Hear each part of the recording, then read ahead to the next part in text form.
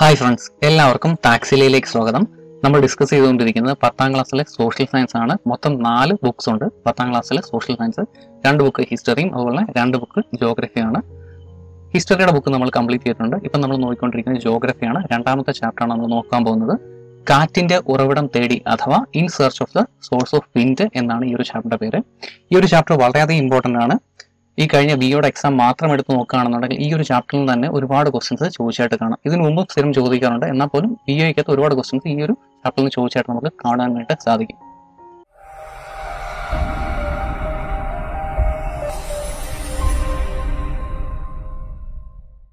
അപ്പം വളരെ ഇമ്പോർട്ടൻ്റ് ആണ് ഈ ഒരു ചാപ്റ്റർ. എന്താണ് നമ്മൾ ഈ ഒരു ചാപ്റ്ററിൽ നോക്കാൻ പോകുന്നത് എന്ന് പറഞ്ഞു കഴിഞ്ഞാൽ, മെയിനായിട്ടും എങ്ങനെയാണ് കാറ്റുകൾ ഉണ്ടാകുന്നത്, അതുപോലെ തന്നെ എന്താണ് മൺസൂൺ. പലതരം കാറ്റുകളുണ്ടല്ലോ. ലാൻഡ് ബ്രീസ് ഉണ്ട്, സീ ബ്രീസ് ഉണ്ട്, അതുപോലെ സൈക്ലോൺസ് ഉണ്ട്, ആന്റി സൈക്ലോൺസ് ഉണ്ട്, അതുപോലെ പശ്ചിമ വാതകങ്ങളുണ്ട്, പൂർവ്വവാതകങ്ങളുണ്ട്, പോളാർ വിൻഡ്സ് ഉണ്ട്, അങ്ങനെ പലതരം വാതകങ്ങളുണ്ട്. ഇതിനെയൊക്കെ പറ്റിയിട്ടായിരിക്കും നമ്മൾ ഈ ഒരു ചാപ്റ്ററിനകത്ത് പഠിക്കാൻ പോകുന്നത്. പല എക്സാമിൻ്റെ അകത്തും സ്ഥിരം ചോദ്യങ്ങളാണ് ഇവയൊക്കെ എന്ന് പറഞ്ഞു കഴിയുമ്പോൾ പോലും. അപ്പം ആദ്യത്തെ 1 or 2 പേജിൽ കൊടുത്തിരിക്കുന്ന കാര്യങ്ങൾ പോലും ഈ പറഞ്ഞ VU എക്സാമിന് അതേപടി ചോദിക്കുകയുണ്ടായി. അപ്പം വളരെ ഇമ്പോർട്ടൻ്റ് ആണ്. അപ്പം ഇതിൻ്റെ എല്ലാം ബേസിക്സ് എന്ന് പറഞ്ഞു കഴിഞ്ഞാൽ അന്തരീക്ഷ മർദ്ദത്തിൽ ഉണ്ടാകുന്ന വ്യത്യാസം, ഇതനുസരിച്ചിട്ടായിരിക്കും എപ്പോഴും കാറ്റുകൾ ഉണ്ടാകുന്നത്. കൂടിയ മർദ്ദത്തിൽ നിന്നും എപ്പോഴും കുറഞ്ഞ മർദ്ദത്തിലേക്കായിരിക്കും കാറ്റ് ഉണ്ടാകുന്നത്, അല്ലെങ്കിൽ കാറ്റ് ഫ്ലോ ചെയ്യുന്നത്. ഓക്കെ, അപ്പോൾ ഇമ്പോർട്ടൻ്റ് ആയിട്ടുള്ള ഇംഗ്ലീഷ് ടേംസ് എല്ലാം തന്നെ നമ്മൾ സൈമിൾട്ടേനിയസ്ലി പറഞ്ഞു പോകും, കാരണം ഡിഗ്രി ലെവൽ എക്സാമുകൾക്കും പ്രയോജനപ്പെടണമല്ലോ. ഓക്കെ, അപ്പം ഏറ്റവും ഇമ്പോർട്ടൻ്റ് ആയിട്ടുള്ള കാര്യം ആദ്യമേ തന്നെ പറയുകയാണ്, ഇതാണ് ഈ കഴിഞ്ഞ എക്സാമുകളൊക്കെ ഒരുപാട് ചോദിച്ച ക്വസ്റ്റ്യൻസ്. അപ്പം ഇതിന് മെയിനായിട്ടും യൂണിറ്റുകളുണ്ട്. അന്തരീക്ഷ മർദ്ദം എക്സ്പ്രസ് ചെയ്യുന്ന യൂണിറ്റുകളുണ്ട്. അത് മെയിനായിട്ടും മില്ലി ബാർ അഥവാ ഹെക്ടോ പാസ്കൽ എന്ന് പറയും. ഇത് ഈ കഴിഞ്ഞ ബിയോയുടെ എക്സാമിന് ചോദിച്ച ക്വസ്റ്റ്യൻ ആണ്. അതുപോലെ തന്നെ വളരെ ഇമ്പോർട്ടൻ്റ് ആയിട്ടുള്ള കാര്യമാണ് പറയാൻ പോകുന്നത്. ചതുരശ്ര സെന്റിമീറ്ററിന് 1034 മില്ലിഗ്രാം എന്ന തോതിലാണ് ഭൗമ ഉപരിതലത്തിൽ വായു ചെലുത്തുന്ന ശരാശരി ഭാരം അഥവാ ശരാശരി അറ്റ്മോസ്ഫറിക് പ്രഷർ എന്ന് പറയുന്നത് എത്രയാണ്? 1034 മില്ലിഗ്രാം ആയിരിക്കും. ഓക്കെ, ഇത് അളക്കാൻ വേണ്ടി നമ്മൾ യൂസ് ചെയ്യുന്ന മീറ്ററിന്റെ പേരാണ് അഥവാ ഉപകരണത്തിന്റെ പേരാണ് രസബാരോമീറ്റർ അഥവാ മെർക്കുറി ബാരോമീറ്റർ. ഇത് ഉപയോഗിച്ചിട്ടായിരിക്കും നമ്മൾ അന്തരീക്ഷ മർദ്ദം അളക്കുന്നത്. അതുപോലെ തന്നെ ഈ അന്തരീക്ഷ മർദ്ദം അളക്കാൻ വേണ്ടി നമ്മൾ ഉപയോഗിക്കുന്ന ഏകകം എന്ന് പറഞ്ഞു കഴിഞ്ഞാൽ അഥവാ അതിന്റെ യൂണിറ്റ് എന്ന് പറഞ്ഞു കഴിഞ്ഞാൽ മില്ലി ബാർ അഥവാ ഹെക്ടോ പാസ്കൽ ആയിരിക്കും. HP അഥവാ MB വെച്ചിട്ടായിരിക്കും നമ്മൾ ഈ പറഞ്ഞ അന്തരീക്ഷ മർദ്ദം അഥവാ അറ്റ്മോസ്ഫറിക് പ്രഷർ എക്സ്പ്രസ് ചെയ്യുന്നത്. അതുപോലെ തന്നെ ഈ മെർക്കുറി ബാരോമീറ്റർ വെച്ചിട്ടാണ് ഇത് അളക്കുന്നത് എന്ന് പറഞ്ഞു. അപ്പം ഒരു സാധാരണ അറ്റ്മോസ്ഫറിക് പ്രഷറിൽ മെർക്കുറിക് ബാരോമീറ്ററിൽ കാണിക്കുന്ന അളവ് എന്ന് പറഞ്ഞാൽ 76 സെന്റിമീറ്റർ ഹൈറ്റ് മാത്രമേ അത് കാണിക്കുള്ളൂ. മെർക്കുറിക് ബാരോമീറ്റർ സെന്റിമീറ്റേഴ്സ് വെച്ചിട്ടായിരിക്കും റെപ്രസെന്റ് ചെയ്തിട്ടുണ്ടാവുക. അത് കാണിക്കുന്നത് 76 സെന്റിമീറ്റർ ആണ് ആവറേജ് കാണിക്കുക. അപ്പം ആവറേജ് 76 സെന്റിമീറ്റർ എന്ന് പറഞ്ഞാൽ അതിന്റെ മീനിങ് എന്ന് പറഞ്ഞാൽ 1013.2 മില്ലി ബാർ അഥവാ 1013.2 ഹെക്ടോ പാസ്കൽ എന്നായിരിക്കും. ഓക്കെ, കൺഫ്യൂഷൻ ഒന്നും ഇല്ലല്ലോ. എന്താണ് നമ്മൾ ഉപയോഗിക്കുന്ന ഉപകരണം എന്ന് പറഞ്ഞു കഴിഞ്ഞാൽ സാധാരണ യൂഷ്വലി നമ്മൾ അറ്റ്മോസ്ഫറിക് പ്രഷർ അളക്കാൻ വേണ്ടി ഉപയോഗിക്കുന്ന ഉപകരണം മില്ലി ബാർ ആയിരിക്കും. അതിൻ്റെ അകത്ത് അളവ് കാണിക്കുന്നത് സെന്റിമീറ്റേഴ്സിൻ്റെ അകത്തായിരിക്കും. 76 സെന്റിമീറ്റർ ആണ് നോർമൽ അറ്റ്മോസ്ഫറിക് പ്രഷർ. അപ്പോൾ 76 എന്നാണ് കാണിക്കുന്നത് എന്നുണ്ടെങ്കിൽ അതിന്റെ മീനിങ് എന്ന് പറഞ്ഞാൽ അറ്റ്മോസ്ഫറിക് പ്രഷർ ഇപ്പോൾ നോർമൽ ആണ്, അതായത് 1013.2 ഹെക്ടോ പാസ്കൽ ആണ് അഥവാ മില്ലി ബാർ ആണ് എന്നാണ് അതിന്റെ മീനിങ്. അപ്പൊ ഇത് താഴുകയോ കൂടുകയോ ഒക്കെ ചെയ്യുന്നതിനനുസരിച്ചിട്ടായിരിക്കും അവിടെ കാലാവസ്ഥാ പ്രവചകർ അവിടെ കാറ്റുണ്ടാവും അല്ലെങ്കിൽ മഴയുണ്ടാവും എന്നൊക്കെ പ്രെഡിക്റ്റ് ചെയ്യുന്നത്. ഓക്കെ, അപ്പം അന്തരീക്ഷ മർദ്ദത്തെ അഫക്റ്റ് ചെയ്യുന്ന മെയിനായിട്ട് 3 കാര്യങ്ങളുണ്ട്. എന്തൊക്കെയാണെന്നുള്ള കാര്യം നമുക്ക് 1 by 1 ആയിട്ട് നോക്കാം. ഫസ്റ്റ് വൺ എന്ന് പറഞ്ഞാൽ ഈ പറഞ്ഞ പോലെ തന്നെ അന്തരീക്ഷ മർദ്ദമാണ്. രണ്ടാമത്തേത് താപം. അന്തരീക്ഷ മർദ്ദത്തെ ഏറ്റവും ആദ്യം അഫക്ട് ചെയ്യുന്നത് ഉയരമാണ്. അതുപോലെ തന്നെ രണ്ടാമത്തേത് താപമാണ്. മൂന്നാമത്തേതെന്ന് പറഞ്ഞാൽ ആർദ്രത അഥവാ ഹ്യൂമിഡിറ്റിയാണ്. ഇതിൽ ഓരോന്നും നമുക്ക് 1 by 1 ആയിട്ട് നോക്കാം. അപ്പൊ ഈ അധികമൊന്നും പറഞ്ഞിട്ട് കാര്യമില്ല. ഈ ഒരു പടം മാത്രം നമ്മൾ നോക്കിയാൽ മതി. A എന്ന് പറഞ്ഞിട്ടൊരു പോയിന്റ് ഉണ്ട്, അതുപോലെ B എന്ന് പറഞ്ഞിട്ട് മറ്റൊരു പോയിന്റ് ഉണ്ട്. ഇതിൽ എവിടെയായിരിക്കും ഏറ്റവും കൂടുതൽ പ്രഷർ ഉണ്ടാവുക? സ്വാഭാവികമായിട്ടും B എന്ന് പറഞ്ഞിടത്തായിരിക്കും അല്ലെ. കാണുന്നതാണ് ഇവിടെ വോളിയം ഓഫ് ഗ്യാസ് അല്ലെങ്കിൽ വോളിയം ഓഫ് എയർ കൂടുതലാണ്, അല്ലെങ്കിൽ ഇവിടെ അന്തരീക്ഷം കൂടുതലാണ്. അതുകൊണ്ട് തന്നെ എന്തായിരിക്കും B എന്ന് പറയുന്ന പോയിന്റിൽ അന്തരീക്ഷ മർദ്ദം കൂടുതലായിരിക്കും. A എന്ന് പറയുന്ന പോയിന്റിൽ എന്താണ്? അത് ഹൈറ്റിലാണ് നിൽക്കുന്നത് അല്ലെ, ഹൈറ്റിലാണ്. അതുകൊണ്ട് തന്നെ അവിടെ അന്തരീക്ഷം കുറവായിരിക്കും. അപ്പൊ അവിടുത്തെ അന്തരീക്ഷ മർദ്ദം കുറവായിരിക്കും. അറ്റ്മോസ്ഫിയർ കുറവായതുകൊണ്ട് അന്തരീക്ഷം കുറവായതുകൊണ്ട് അന്തരീക്ഷ മർദ്ദവും അവിടെ കുറവായിരിക്കും. ഓക്കെ, അതുപോലെ ഇത് ഈ കഴിഞ്ഞ VOയ്ക്ക് ചോദിച്ച ചോദ്യമാണ്. ഏകദേശം 10 മില്ലിമീറ്റർ ഉയരത്തിന് 1 മില്ലി ബാർ 1 മില്ലിബാർ എന്ന തോതിലാണ് അന്തരീക്ഷ മർദ്ദം കുറയുന്നത്. ഓക്കെ, ക്ലിയർ അല്ലേ? ഇമ്പോർട്ടന്റ് ആണ്, നോട്ട് ചെയ്തേക്കണേ. 10 മില്ലിബാർ ഉയരത്തിന് 1 മില്ലിബാർ എന്ന തോതിലാണ് അന്തരീക്ഷ മർദ്ദം കുറയുന്നത്. ഓക്കെ, അപ്പം ഇത് ഇൻവേഴ്സ്ലി പ്രൊപ്പോർഷണൽ ആണ്. ഹൈറ്റ് കൂടുന്നതിനനുസരിച്ചിട്ട് എന്ത് ചെയ്യും? അന്തരീക്ഷ മർദ്ദം കുറയും. അതുപോലെ രണ്ടാമത്തെ ഫാക്ടറാണ് താപവും അന്തരീക്ഷ മർദ്ദവും. അതായത് ടെമ്പറേച്ചർ കൂടുന്നതിനും കുറയുന്നതിനും അനുസരിച്ചിട്ട് എങ്ങനെയായിരിക്കും അന്തരീക്ഷ മർദ്ദം വ്യത്യാസപ്പെടുക. വായു നമുക്കറിയാം, വായു ചൂടേറ്റ് കഴിയുമ്പോഴത്തേക്ക് എന്ത് സംഭവിക്കും? വായു ചൂടേറ്റ് കഴിയുമ്പോഴത്തേക്ക് മുകളിലേക്ക് ഉയരും അല്ലെ? ഈ മുകളിലേക്ക് ഉയരുന്ന വായു പിന്നീട് സൈഡ്, ഇപ്പം നടുക്കുന്ന് ഇവിടെ, ഇപ്പം ഇതൊരു ബോളാണെന്ന് കരുതുക. അപ്പൊ ഇവിടോട്ട് സൂര്യപ്രകാശം അടിക്കുകയാണ്. അപ്പം സൂര്യപ്രകാശം അടിക്കുന്ന സമയത്ത് എന്താണ്? ഈ നടുക്കുന്ന് എന്താണ്? വായു ഉയരും അല്ലെ? നടുക്കുന്ന് വായു ഉയരും. ഉയർന്നിട്ട് എന്ത് ചെയ്യും? സൈഡിലേക്ക് അത് അടിയും, സൈഡിലേക്ക് അടിയും. അതായത് നമുക്ക് പറയാൻ പറ്റും, ഈ ചൂടേറ്റ് ഉയരുന്ന ഭാഗത്ത് എന്തായിരിക്കും? ഇവിടെ വായു മുകളിലേക്ക് ഉയരുന്നത് കൊണ്ട് അവിടെ അറ്റ്മോസ്ഫറിക് പ്രഷർ അഥവാ അന്തരീക്ഷ മർദ്ദം കുറയും. പക്ഷെ എന്തായിരിക്കും? ഈ ഉയരുന്ന വായു സ്വാഭാവികമായിട്ടും പിന്നീട് തണുത്തിട്ട് സൈഡുകളിലേക്ക് വന്നടിയും. അങ്ങനെ സൈഡുകളിൽ അറ്റ്മോസ്ഫറിക് പ്രഷർ അഥവാ അന്തരീക്ഷ മർദ്ദം കൂടുകയും ചെയ്യും. ഓക്കെ, വായു ചൂടേൽക്കുമ്പോൾ വികസിക്കുന്ന വായുവിന് സാന്ദ്രത കുറവായതിനാലാണ് അത് മുകളിലേക്ക് വരുന്നത്. ഓക്കെ, എന്നിട്ട് ഏറ്റവും അവസാനം അത് തണുക്കുകയും സൈഡിൽ അടിയുകയും ചെയ്യും. അങ്ങനെ സൈഡിൽ അറ്റ്മോസ്ഫറിക് പ്രഷർ കൂടുകയും ചൂടേൽക്കുന്ന ഭാഗത്ത് അറ്റ്മോസ്ഫറിക് പ്രഷർ കുറയുകയും ചെയ്യും. അപ്പം നമുക്ക് ഇതും ഒരു ഇക്വേഷനായിട്ട് നമുക്ക് എങ്ങനെ പറയാം? ഇതും ഇൻവേഴ്സ്ലി പ്രൊപ്പോർഷണൽ ആയിരിക്കും. താപവും അന്തരീക്ഷ മർദ്ദവും എന്തായിരിക്കും? മുമ്പേ പറഞ്ഞ പോലെ തന്നെ ഇൻവേഴ്സ്ലി പ്രൊപ്പോർഷണൽ ആയിരിക്കും. ഓക്കെ, അതുപോലെ ആർദ്രതയും അന്തരീക്ഷ മർദ്ദവും, ഇത് വളരെ ശ്രദ്ധിക്കേണ്ട ഒരു കാര്യമാണ്. ഓക്കെ, ആർദ്രത കൂടുന്നതിനനുസരിച്ചിട്ട് അറ്റ്മോസ്ഫറിക് പ്രഷർ കൂടുമോ കുറയുമോ? ആക്ച്വലി ഇതും ഇൻവേഴ്സ്ലി പ്രൊപ്പോർഷണൽ ആണ്. അതായത് ആർദ്രത കൂടുകയാണ് എന്നുണ്ടെങ്കിൽ അന്തരീക്ഷ മർദ്ദം കുറയുകയാണ് ചെയ്യുക. നിങ്ങൾ കേട്ടാൽ ശരിയല്ല, ഞാൻ പറഞ്ഞതും ശരി തന്നെയാണ്. ശ്രദ്ധിക്കണം, നമ്മൾ ലോജിക്ക് വെച്ച് ആലോചിക്കണം. എന്താണ് ഇതിന്റെ വർക്കിംഗ് എന്താണെന്ന് മനസ്സിലാക്കി കഴിയുമ്പോഴത്തേക്ക് നിങ്ങൾക്ക് ക്ലിയർ ആവും. അതായത് നമുക്കറിയാം, ഇപ്പം നീരാവി എന്തുകൊണ്ടാണ് മുകളിലേക്ക് ഉയരുന്നത്? നീരാവി മുകളിലേക്ക് ഉയരാൻ കാരണം നമ്മൾ കണ്ടിട്ടുണ്ട്. ഇപ്പം വെള്ളമൊക്കെ തിളപ്പിക്കുന്ന സമയത്ത് നീരാവി മുകളിലേക്ക് ഉയർന്നു പോകുന്നത് കണ്ടിട്ടുണ്ട്. എന്തുകൊണ്ടാണ് എന്ന് ചോദിച്ചു കഴിഞ്ഞാൽ നീരാവിക്ക് ഭാരം കുറവാണ്. നീരാവിക്ക് ഭാരം കുറവായതുകൊണ്ടാണ് ഇത് മുകളിലേക്ക് ഉയരുന്നത്. ഓക്കെ, അപ്പം ഒരു അന്തരീക്ഷത്തിൽ നീരാവിയുടെ കണ്ടന്റ് കൂടുതലാണ് എന്ന് പറഞ്ഞാൽ എന്താണ് അവിടെ മീനിങ്? അവിടെ വായു ഇല്ല, അല്ലെങ്കിൽ ഉള്ള വായു എല്ലാം മുകളിലേക്ക് പോയിട്ടുണ്ട്. അപ്പൊ എന്തായിരിക്കും? ആർദ്രതയുള്ള പ്രദേശത്ത് അന്തരീക്ഷം കുറവായിരിക്കും. അതുകൊണ്ട് തന്നെ അന്തരീക്ഷ മർദ്ദവും കുറവായിരിക്കും. ക്ലിയർ അല്ലേ? ഒരുപക്ഷെ കുറച്ചു പേരെങ്കിലും നേരെ തിരിച്ചായിരിക്കും ഇതുവരെയും വിചാരിച്ച് വെച്ചിരുന്നത്. ഓക്കെ, അപ്പം ഇനി മൂലെങ്കിലും തെറ്റിക്കരുത്. എന്താണ്? ആർദ്രത കൂടുമ്പോൾ, അതായത് ഹ്യൂമിഡിറ്റി കൂടുമ്പോൾ അന്തരീക്ഷ മർദ്ദം കുറയുകയാണ് ചെയ്യുക. അപ്പം നമ്മൾ പറഞ്ഞ 3 കാര്യങ്ങളും എന്താണ്? ഇൻവേഴ്സ്ലി പ്രൊപ്പോർഷണൽ ആണ്. 3 കാര്യം പറഞ്ഞിട്ടുള്ളൂ: ഹൈറ്റ്, ടെമ്പറേച്ചർ, ഹ്യൂമിഡിറ്റി. 3 എന്താണ്? ഇൻവേഴ്സ്ലി പ്രൊപ്പോർഷണൽ ആണ്. ഈ ഒരു കാര്യം മാത്രം ഓർത്താൽ മതി. ഞാൻ ഈ പറഞ്ഞ ഒറ്റ സെന്റൻസ് മാത്രം ഓർത്താൽ മതി. 3 കാര്യങ്ങൾ എന്തായിരിക്കും? ഇൻവേഴ്സ്ലി പ്രൊപ്പോർഷണൽ ആയിരിക്കും. അതായത് അന്തരീക്ഷ വായുവിലെ ജലാംശത്തിന്റെ അളവാണ് ആർദ്രത എന്ന് പറയുന്നത് അല്ലെ? നീരാവിക്ക് വായുവിനേക്കാൾ ഭാരം കുറവാണ്. അതുകൊണ്ടാണ് ജലം ബാഷ്പമാകുമ്പോൾ അന്തരീക്ഷത്തിലേക്ക് ഉയരുന്നത്. ഒരു നിശ്ചിത വ്യാപ്തം വായുവിൽ നീരാവിയുടെ അളവ് കൂടുതലാണ് എന്നുണ്ടെങ്കിൽ സ്വാഭാവികമായും ആ വായുവിന്റെ മർദ്ദം കുറവായിരിക്കും. എന്താണ്? ഹ്യൂമിഡിറ്റി കൂടുമ്പോൾ മർദ്ദം കുറവായിരിക്കും. അതുപോലെ ഇവിടെ നോക്കി, ഇവിടെ ഐസോബാർസ് ഇവിടെ വരച്ചിട്ടുണ്ട്. എന്താണ് ഐസോബാർസ്? ഒരു ഭൂപടത്തിലെ ഒരേ അന്തരീക്ഷ മർദ്ദമുള്ള പ്രദേശങ്ങളെ കണക്ട് ചെയ്ത് വരയ്ക്കുന്ന സാങ്കല്പിക രേഖകൾക്കായിരിക്കും നമ്മൾ എന്താ പറയാ? ഐസോബാർസ് എന്ന് പറയാം. അതുപോലെ ഇവിടെ ഐസോബാർസ് മാർക്ക് ചെയ്തിട്ടുണ്ട്. 720, 730, 740, 750 ഹെക്ടോ പാസ്കൽ മാർക്കും ചെയ്തിട്ടുണ്ട്. ഇതായിരിക്കും സമമർദ്ദ രേഖകൾ അഥവാ ഐസോബാർസ് എന്ന് പറയാം. ഓക്കെ, ഇനിയിപ്പോൾ നമ്മൾ നോക്കാൻ പോകുന്ന വളരെ ഇമ്പോർട്ടൻ്റ് ആയിട്ടുള്ള ഒരു കാര്യമാണ് ആഗോള മർദ്ദ മേഖലകൾ അഥവാ ഗ്ലോബൽ പ്രഷർ ബെൽറ്റ്സ്. അപ്പം രണ്ടിന്റെയും ഇംഗ്ലീഷ് ടൈംസും മലയാളം ടൈംസും ഇവിടെ കൊടുത്തിട്ടുണ്ട്. ഓക്കെ, എന്താണ് ഇപ്പം ഈ ഒരു കാര്യങ്ങൾ നോക്കുക. ഇതിനൊക്കെ പറ്റിയിട്ട് ഡീറ്റെയിൽ ആയിട്ട് പറയാം. അപ്പം 30 degree, 0 degree, 30 degree, 60 degree, 90 degree, ഇതിനെല്ലാം ഈ പറഞ്ഞ ഡിഗ്രീസിനെല്ലാം ഓരോ സോൺസ് ആയിട്ട് നമ്മൾ ഡിവൈഡ് ചെയ്തിട്ടുണ്ട്. അപ്പം നോർത്തേൺ ഹെമിസ്ഫിയറിൽ ഉള്ളതുപോലെ തന്നെ സതേൺ ഹെമിസ്ഫിയറിലും ഉണ്ട്. ഓക്കെ, ക്ലിയർ അല്ലേ? മുകളിലുള്ള പോലെ തന്നെ നേരെ താഴെയും മർദ്ദ മേഖലകൾ ഉണ്ടാവും.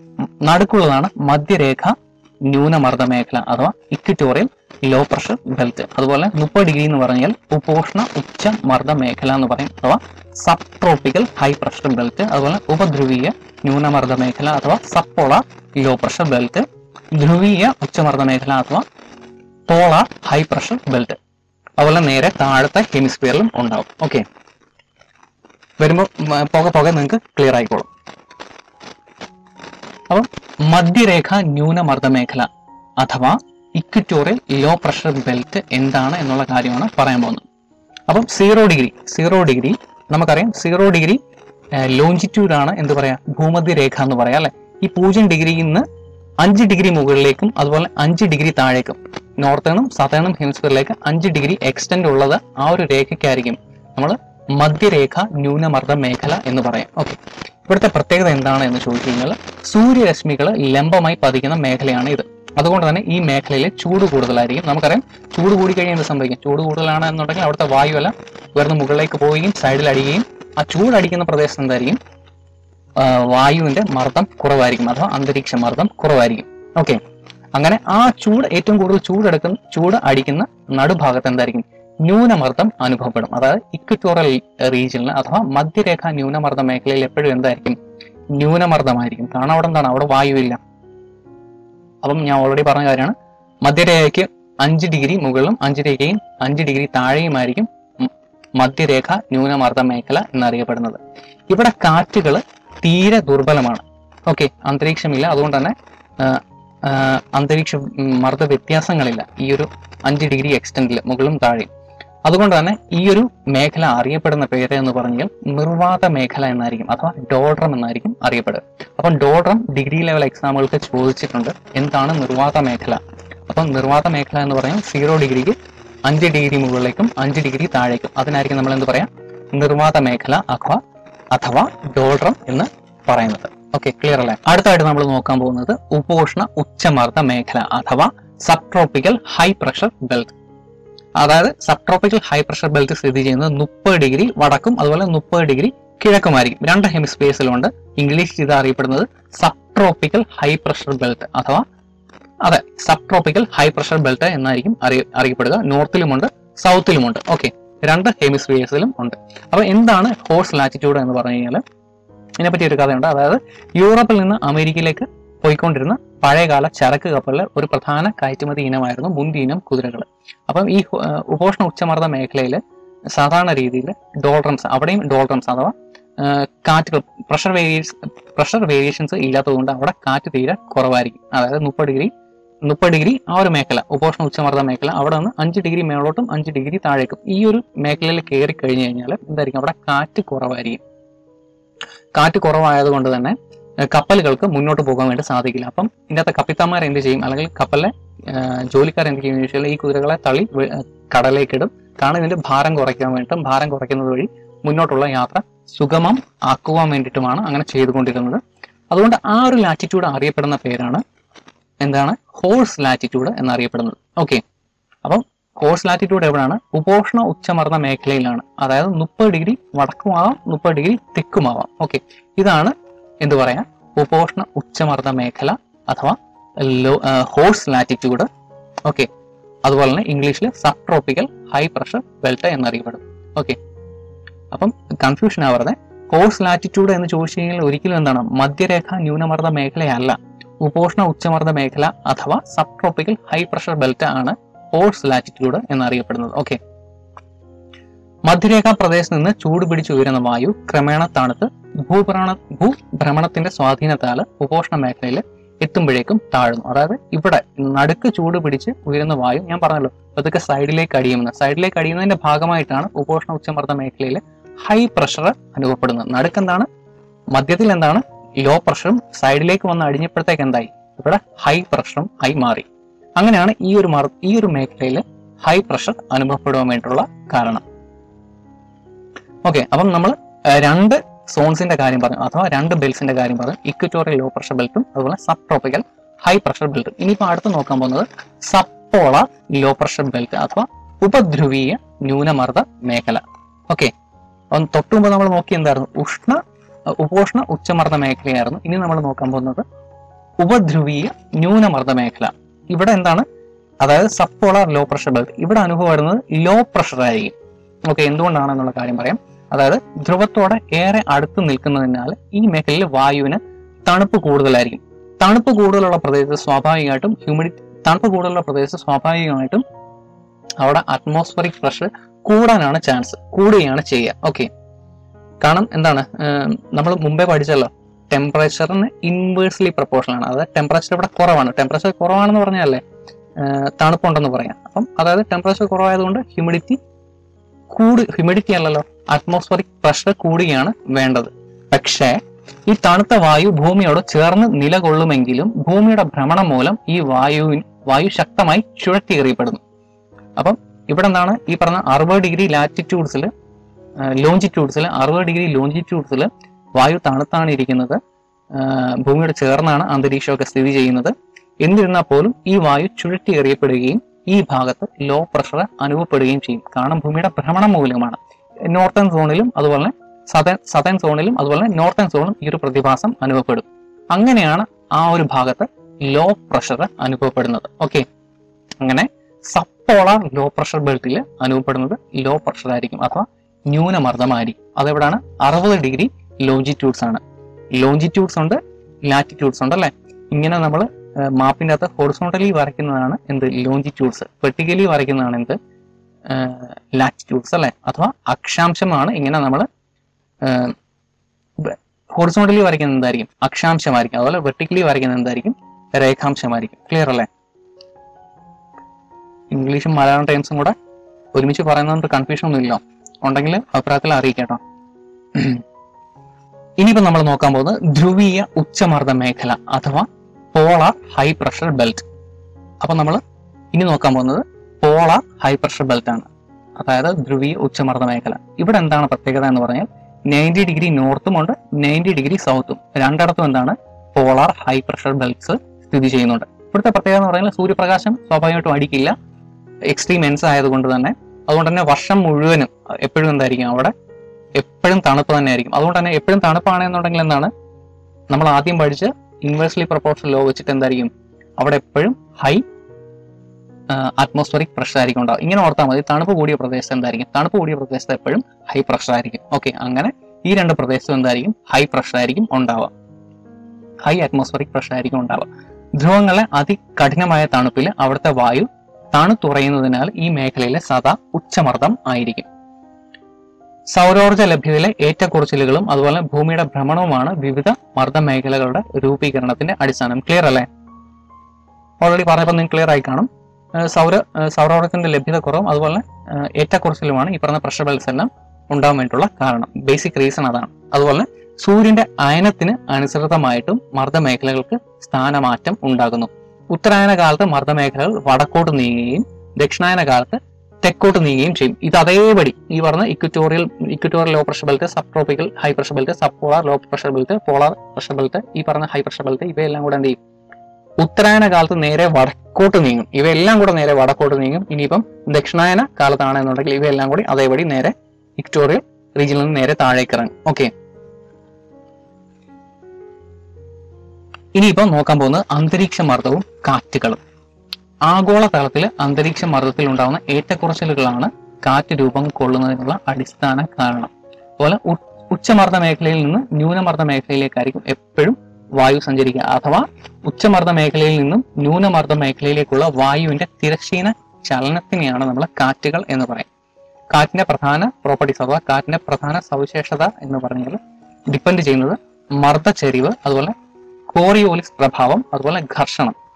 ഈ 3 കാര്യങ്ങളെ ഡിപ്പെൻഡ് ചെയ്തുകൊണ്ട് കാറ്റിന്റെ വേഗവും ദിശയും മാറും. എന്തൊക്കെയാണ്? മർദ്ദച്ചരിവ്, കോറിയോലിസ് പ്രഭാവം, ഘർഷണം അഥവാ ഫ്രിക്ഷൻ. മർദ്ദച്ചരിവിന് പറഞ്ഞ പേര് പ്രഷർ ഗ്രേഡിയന്റ് എന്നാണ്. ഓക്കെ, അപ്പം മർദ്ദച്ചരിവ്. അപ്പൊ ഇവിടെ ഒരു 2 വ്യത്യസ്ത സീസണുകളിൽ ഉള്ള ഐസോബാർസ് മാർക്ക് ചെയ്തിട്ടുണ്ട്. അതായത് എ എന്ന് പറഞ്ഞ മാപ്പും ബി എന്ന് പറഞ്ഞ മാപ്പിലും 2 വ്യത്യസ്ത സീസൺ, ഒന്ന് വിന്ററിലും ഒന്ന് സമ്മറിലുമാണെന്ന് കരുതിക്കോളൂ.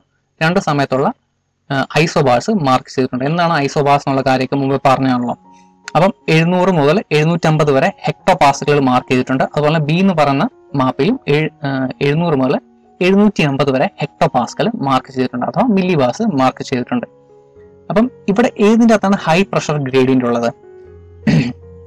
നമുക്കറിയാം ഇവിടെ എന്താണ്, ഇവിടെ 700 മുതൽ 750 വരെയുള്ള പ്രഷർ വേരിയൻസ് വളരെ വലിയൊരു ഏരിയ കവർ ചെയ്തുകൊണ്ടാണ് അല്ലെ.